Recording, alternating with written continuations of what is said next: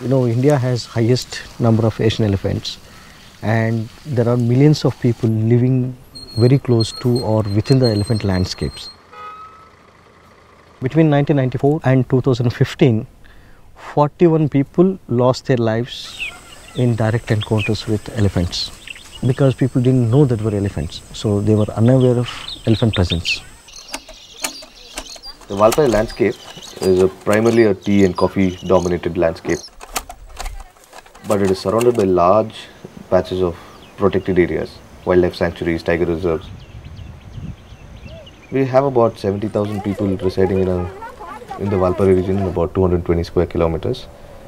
And they're all scattered, they're not living together in small clusters. You'll see a group of 6 families living in one place. A kilometer away, you'll see another group of 6 families. In between that, they have left certain forest patches, without converting them into tea.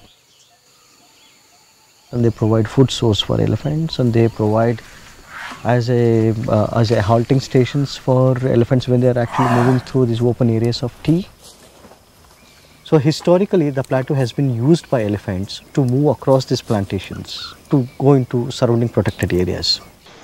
So when they are actually moving through these tea plantation areas, that's where they come into contact with people.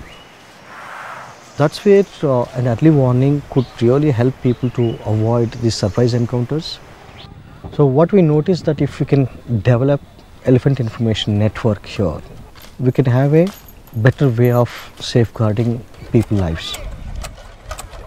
Most of the people who work in the tea estates have mobile phone these days.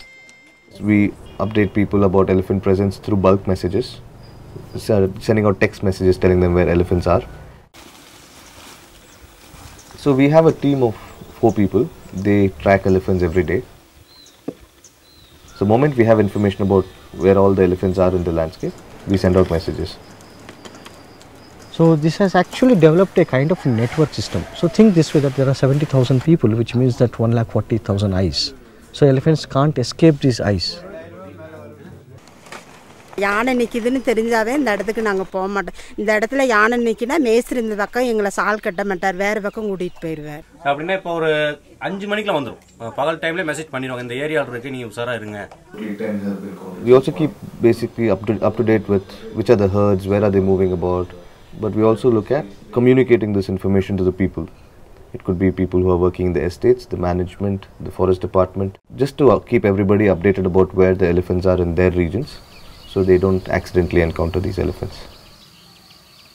So that bush is there, bushy area. Before we started, on average per year, that 3 people used to die. Now it has come down to 1. If the same average was continued, there would have been 19 more people lost their lives. In this landscape, addressing the safety of people is a primary issue. We definitely need to look at the avenues that can actually facilitate coexistence between people and elephants.